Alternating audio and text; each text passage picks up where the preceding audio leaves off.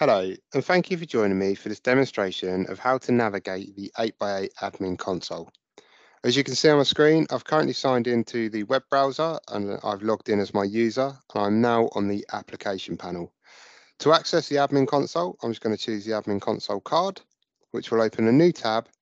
Once we've loaded the admin console, within the main body of the screen, we can see the vast majority of the options that we can make changes to. This is broken down into three sections. So we have setup, which includes things like our users, our DDI numbers, licenses, call recordings, and other settings like work app settings. The second section is the phone system. So from within here, we can view things like our auto attendance and schedules. We can also make changes to identity and security. So if we wanted to implement SSO instead of using 8x8 credentials, we can do that from within here. The final section is the work groups. So from here, we can configure things like call queues, ring groups, pickup groups, even barge monitor whisper groups if we need to. So we can find the vast majority of our day-to-day changes within the main body of the screen. But there may be some features that we need to access that we cannot see from the main screen.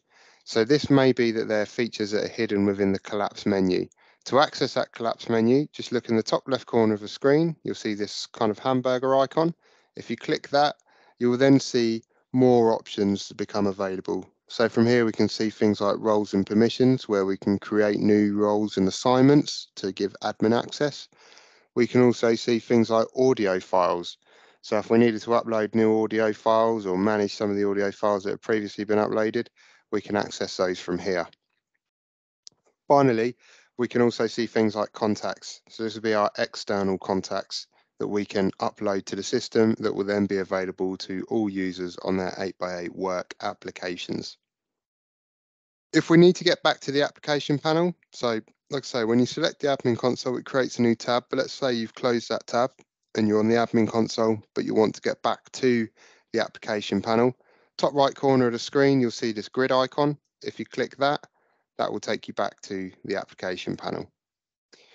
Finally, when you're finished with the admin console, all you need to do is go to your avatar in the top right corner of the screen and then select log out. This will then log you out of the admin console and also the application panel, and it will return you back to the main login screen on sso.8x8.com. So in this video, we've given you a brief navigation of the 8x8 admin console. Thank you for watching this demonstration.